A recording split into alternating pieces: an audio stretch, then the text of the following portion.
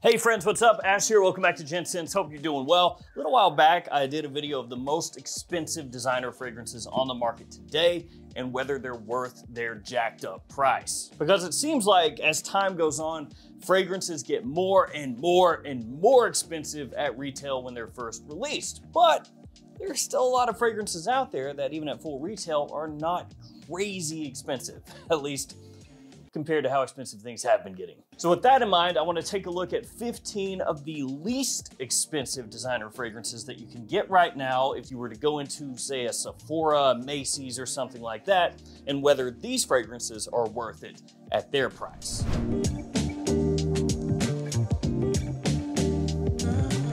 Because it's not right to just hate on everything and say everything is crazy, stupid, expensive nowadays at full retail, that the price is higher and higher and higher, when there are actually some scents coming out that are not insanely priced, at least comparatively speaking. So I'm gonna have these fragrances that I talk about here today linked in the description below. Feel free to check them out down there. And I'm not gonna go in order from cheapest to most expensive here. I'm just gonna kind of mix them all together. So some of these are gonna be a little bit more than others. They're not gonna go in order of price. And one other caveat, I did not include super cheap, ultra cheap brands here. So, you know, stuff like Guess, stuff like Penguin, you know, fragrance brands like that that are already really, really cheap, like $60 or something like that at full retail.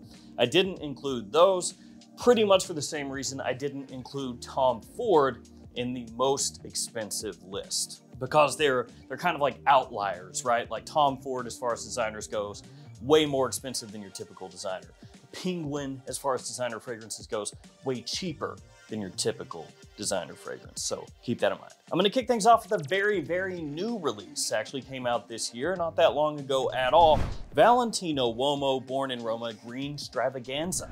This one might be a surprise to some of you, but I feel like Valentino prices their fragrances at a very fair price point when you consider how expensive some stuff is nowadays that's new, like in that video I just mentioned that I did before. Now, it's not that this is crazy inexpensive or anything, but it is a brand new release from a very highly regarded fragrance line, at least in terms of sales. Born in Roma moves a lot of bottles, and this one, brand new, MSRP $125 for a 100 ml size bottle. And the prices that I quote you here today are gonna be for that larger size bottle. So keep in mind, if you got a smaller size bottle, like a 50 ml, then it's gonna be less than the price that I quote for all of these fragrances. So yeah, Green Stravaganza, really nice price point, I feel like, and some of the other fragrances, obviously, in the Born in Roma line, gonna be at that same price point. Now, Born in Roma Intense is a little bit more than this one, that's at $140, but Coral Fantasy, Yellow Dream, you can get those for the same price as this one, and you can get a 50 ml of this one for just under $100 MSRP. Now at discounters, you can't find this one just yet. Obviously in the future you'll be able to, but right now you can't. Green Stravaganza for me is not a bad release whatsoever. I do like Coral Fantasy a bit more than this one. I like Uomo Intense more than this one, but still, it's a solid release. And for the price that this goes for compared to its contemporaries, I think it's actually a pretty good deal. So Green Stravaganza starting us off strong. Valentino, don't go crazy with the prices. I really appreciate what you guys are doing. All right, this next one is really cheap at full retail. Again, comparatively speaking to what most things go for nowadays. And it's Toy Boy by Moschino. So this one at full retail, $96. And that's for a 100 ml size bottle. So it is under $1 per milliliter, again, at full retail. This is basically half the price of Y Elixir, only you get more of it. Obviously, completely different fragrances. I'm just saying in terms of pricing. Now, if this was named Toy Boy Elixir, it'd be a different story. I bet then it'd be like 160, but it's not. Now, you can find this at discounters for about $61, so you can find it for less at discounters, obviously. Really, everything that we talk about here, other than the new stuff, you can find at discounters for less. Now, I want to keep everything apples to apples, so here, in terms of comparisons, I'm going to pretty much keep everything as MSRP of these versus the MSRP of most other things. So keep that in mind, that most everything here you can get for less at discounters, sometimes much more, but we're not gonna go heavily into the discounted prices. Just so everything is again, compared apples to apples. Now, Toy Boy is not gonna be for everybody. It has a very strong floral backbone to it, and even though it is marketed more toward men, this is a fragrance I think that ladies could wear just as easily. And to be fair, a lot of people don't believe in gendering fragrances at all, and that's totally cool as well. But Toy Boy, for a lot of guys, is going to be a fragrance where they smell it and they go, I don't think that's for me. A little too floral, a little too this, a little too that, but it is extremely unique. And at 96 bucks, that's actually insanely affordable compared to most things nowadays. So I actually think that's pretty sick. That's a great price. Before we hop to the next one, I wanna shout out my other channel, Extra Gents. If you've not checked that out, please do so. I have other fragrance videos up on there. And as always, here are a bunch of codes you can use to save money across a number of different websites. These are also in the description below. This next one you can pick up for $120 for a 100 ml size bottle, the Most Wanted. That's right, the Most Wanted, actually a very affordable fragrance. And that could be seen as a bit of a surprise when you look, again, at some of these other fragrances coming out at the $150, $60, $70, $80 price range. And this one is at $120. And this one I do think is worth it. This is a fragrance that in fall and winter time is fantastic. This could be a lot of people's signature scents during the cooler months. Huge compliment puller, very versatile, great performance as well. It has that, Stronger With You-esque kind of vibe. Doesn't smell the same as Stronger With You, but you can tell that it's kind of following that blueprint. That warm, sweet, sexy, spicy kind of scent profile is what's going on here. So the Most Wanted at $120, awesome, awesome deal. And actually sometimes, stores like Macy's will run specials where they'll have sales like 15 or 20% off across their fragrance line, the fragrances that they carry. And when they do that, this is pretty much the same price at retail as it often goes for at discounters. Now in the future, I'm assuming the price on this will drop. I'm just talking about right now, right this minute. So that's 3 fragrances, and all 3 I feel like at retail compared to their contemporaries, really good. Next up, we have the GOAT, Philip Plein, PP. This is No Limits, super fresh. And this one you can get for $99. That's for a 90 ml size bottle. This one's a little interesting because Philip Plein also has a fragrance called The Skull, because Philip Plein likes skulls because they're cool and tough. You may say, well, the Skull, I've never heard about that. What does that have to do with this and the pricing and everything? Well, the Skull is like $600 at retail. At least that's what it's going for at the Philip Plein outlet. So you look at that and you go, holy, they are ripping you off with that. But at the same time, they go, hey, let's give them a good price on No Limits, even though it has no limits, $1 trillion on the front there. So yeah, Philip Plein, on the one hand, totally reaming you with the Skull, and on the other hand, giving you a price on No Limits. That's totally rad, bro. Now, No Limits Super Fresh, to me, is not actually super fresh, even though it has this blue bottle, or kind of blue, right? Blue and black. It's actually decently close to the original No Limits. Is it fresher than the original? Sure, but is it what I would consider a fresh fragrance? Not really. Would I want to buy this at retail? 99 bucks? Probably not, no. If I were gonna get a No Limits, I would just go for the original one. But still, I'm not gonna knock it because 100 bucks, yeah, that's a pretty good deal, all things considered. Next up, we got Versace Dylan Blue, $105 for 100 ml. That is worth it. If discounters did not exist, everything is, again, apples to apples MSRP, that is worth it. Dylan Blue, you can use all year, daytime or nighttime, super versatile, good performance. The quality is nice too for that price point because this is going up against Sauvage, why? Bleu de Chanel, fragrances like that. This is way cheaper. It's from a brand that everybody knows, and it will get the job done just about as well as those will. And Versace, by and large, has really good retail pricing. So you can get like Versace Pour Homme, Versace Mano Fraiche, Eros Eau de Toilette, all in about the same price range as Dylan Blue goes for. I didn't want to make this just all Versace fragrances, so this is really the only one that I'm going to feature here, but Versace is doing good not going with insane prices, at least not yet. So I give them a lot of respect for that. Next up, Paco Rabanne 1 Million Lucky. $119 for 100 mils for 1 Million Lucky. Once again, yes, I think for that price, against other fragrances, you know, what they go for at retail, that is a steal. This one has a great uniqueness to it. I think that it smells like 1 Million Lucky. You know, it's not, oh, it smells like this plus this plus this. No, it's 1 Million Lucky. It smells like 1 Million Lucky. I love the fresh aspects in there combined with some darker aspects, a little bit of sweetness, but not overdone, which for a 1 Million fragrance is sometimes a rare commodity. A lot of times they are just like sweet on top of sweet, but that one has everything reined in nicely. 119 for 1 Million Lucky. Yes, another good buy. Then we got Varvatos. Varvatos Vintage, but like Versace, Varvatos across the board, pretty affordable. Now their most recent release, XX Intense, that one's a little more expensive. I think that's like 140 at full retail. I could be wrong, it might be 120. Oh, it's one of those, I feel like. But Varvatos Vintage 102. And that's actually for a larger size bottle. This is 4.2 ounces, so bigger than your typical 3.4 ouncer. You get some extra juice there, and it's barely creeping over 100. And of course, if you want to go under 100, you can get the 2.5 ounce bottle. Varvatos is a house that I think is great in terms of quality for the price point, because they are definitely on the lower end of designer pricing for the most part, for most of their releases.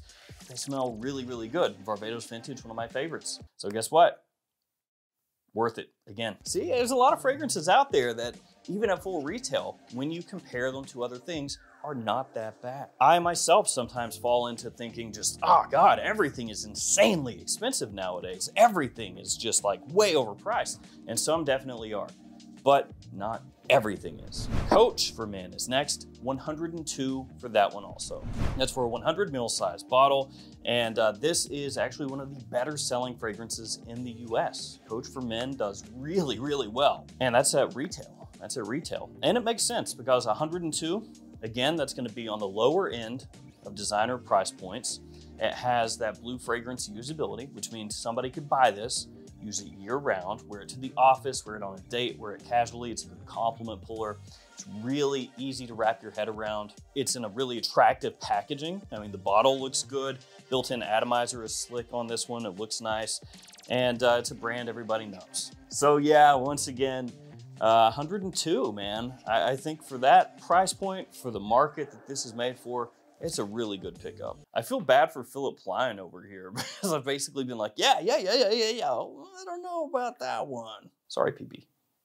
Double P. 2 Man Aqua is up next. You can get a 100 ml size. This is a 50. You can get a 100 ml size for 105. Now, do keep in mind with some of these fragrance houses, if the concentration goes up in the name, like the flanker name, then typically the price will go up as well. Part of this, I think, is dependent on the fragrance house, because some fragrance houses, the parfum version will be way more expensive than the other iterations. Other times, it's not so bad. As an example, the Most Wanted, since we've got that one right here. There's a parfum version of the Most Wanted. The Most Wanted right here, this goes for 120. So what do you think the parfum version goes for? 140 maybe, 150, 125 actually. It goes for 125, yeah. So again, another shout out to Azzaro, because I feel like if that was a different fragrance house, and I'm not gonna name any names here, but if that was a different fragrance house, then the parfum version of this would be like 150. All right, let's keep it moving, talking about Jimmy Choo. So Jimmy Choo, in my mind, is kind of linked with Coach, because a lot of their fragrances you would use in a similar period, similar time frames as the Coach fragrances. So, you know, Coach for Men versus Jimmy Choo Man, like those are fairly similar in how they come across, fairly similar in terms of price point, and fairly similar in terms of cachet of the brand, at least to me. So it makes sense that, you know, Jimmy Choo Man Aqua is gonna be really close in price point to Coach and some of the other Coach fragrances, Coach Blue and stuff like that. So this is not just Jimmy Choo Man Aqua, it's some of the other Jimmy Choo Man fragrances as well that are gonna share the same price point as this one. And Jimmy Choo Man Aqua is a solid, easy wearing, you know, summertime scent. It's not anything crazy, but it is the type of fragrance that a lot of people find very attractive. My wife actually loves the way this stuff smells. For me, on a personal level, I'd probably go with something else at full retail. But again, for the price point, this is on the lower end of the designer realm, and I'm definitely not gonna knock it. And it does smell actually really pleasant, super pleasant. Up next, Light Blue Intense, or O Intense, excuse me, Light Blue O Intense. That is $110 at full retail. That's for a 100 ml size bottle. Mine's 200 mils, so a bit of a big boy size bottle right there. 110 bucks for that stuff. Kind of a no-brainer, I feel like. I know that it's past its like heyday of hype or whatever when it first came out. It's years removed from that. But still, if you like the original light blue, but you want it modernized with a nice sea saltiness, a very fresh fragrance that has a little bit of a classy edge, that stuff is great for that. And good performance too for a fresh fragrance. So another solid one for a good price. Then we got Mont Blanc Explorer. This one is $118 for a 100 ml size bottle. Smells similar to Prix de Ventus, of course, with the designer edge, a designer flair. Mont Blanc Legend, one of the better selling fragrances in North America. And that one smells a bit similar to Abercrombie & Fitch Fierce. So Mont Blanc has kind of a thing going on here where they're like, well, maybe if we did something a little bit like that, it would do well. By and large, it seems to work for them. I'll tell you, when this came out, I bought it at retail. Actually, I paid more than retail because I ordered it from overseas before it was here in the US, and I was not a big fan of having done that. That being said, again, if we just keep everything across the board at MSRP, $118, pretty affordable. And the usability here, the versatility, everything that Explorer has going for it, yeah, I've got to give that one a thumbs up. So another one at a very reasonable price point for all that you get, because it's got nice presentation. It really is an any day kind of fragrance. You know, it's got a lot going for it, is what I'm trying to say. Are we going to get any here that are really like not worth it? I don't know. Then we got Ferragamo Intense Leather up next. $106 for a 100 ml size bottle. That is way down there because the presentation here looks great. It's got a really nice kind of like faux leather vibe to it. It looks nice, looks expensive, feels expensive. As far as leather fragrances go, this is not made for somebody looking for something challenging. This is not an animalic leather. It's not a piercing leather. It's very sweetened up. But like a few of the other ones here, even though it has sweet, almost blue fragrance-esque pieces to it, it has a little classy side to it as well. Good performance also. A lot of people are not going to be wearing that. You're going to have more people wearing the Most Wanted, Dylan Blue, 1 Million Lucky, Coach, O Intense. A lot of these are much more popular than this one. Kind of flies under the radar, and that could be appealing to a lot of people as well. Low DC Vetiver is next, 110 for a 100 ml size bottle. This one is a fragrance that I love. I think it smells great. The vetiver is very clean, easy wearing, fresh. Paint by numbers to an extent, kind of simple, not overly complex. It's a vetiver that has had any earthiness stripped away, but that makes it very, like I said before, easygoing, easy wearing for spring and summertime. For most people, I would say the majority of people possibly, that $110 for this is not really a good buy. If you want just a very clean, very simple vetiver, then it's worth checking out. But for the majority of people, again, I think they're gonna smell that and be like, no, I'd rather take this or this or this or this or this or this or, you know, over that, right? But still, it's there, doing its thing. Gentleman Eau de Toilette Intense is up next, 123 for 100 ml. So a little pricier than pretty much everything else that we've talked about so far, other than this, whole $2 difference between the two. This is gonna be another one that for people who like Iris, it is a big winner. For people who don't like Iris, obviously, it's not gonna work. I do think though that as far as gentleman fragrances go, that this is one of the easier ones to wear because it has a blue iris. It is a little bit toned down as far as like the makeup-y aspect of it goes. It's freshened up a bit. For me, it is an absolute home run. I love this stuff, but it is one that, like I said, is gonna be maybe a little harder play for some people because of the iris. The last one we're gonna talk about, Luna Rossa Carbon, 120 bucks for a 100 ml size bottle.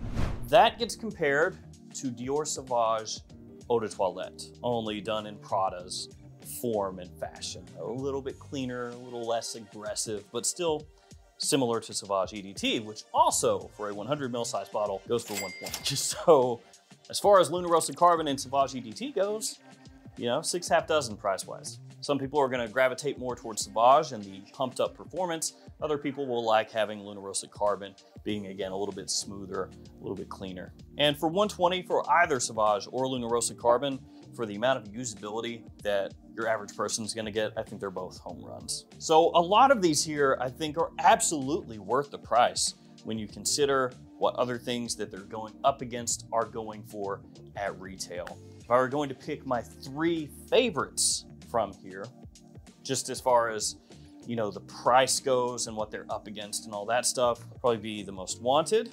I think at 120 for the type of fragrance that is, you know, you could get that instead of a bunch of other modern fragrances, and that's gonna do as good a job, if not better, than most of those other ones. And, you know, the versatility, the performance, all that stuff that you get, I think that's a crazy good buy. Probably Dylan Blue, 105, I think. You're getting one of the better designer all year blue fragrances for about $100. And then, ooh, probably 1 Million Lucky. It's pretty tough. Like for this 3rd spot, Luna Roasted Carbon, Explorer, Toy Boy, I think is interesting, but I think a lot of people are not gonna wanna wear that. I like the smell of it. It's just one of those deals where when you smell it, you go, oh, that's not for everybody, is it? So yeah, it kind of comes down to Gentleman, 1 Million Lucky, and Carbon and Explorer. And yeah, really flop back and forth between the Gentleman and 1 Million Lucky. But yeah, I'll just stick with these. So there we go, guys. Some fragrances that are not insanely expensive at full retail. Not every single company is trying to pilfer every single dollar from your wallet. So make sure to give a shout out sometimes to some of these companies that are not just egregiously price gouging. Thank you guys for hanging with me. Stay safe out there. See you tomorrow for another fragrance video. See you guys.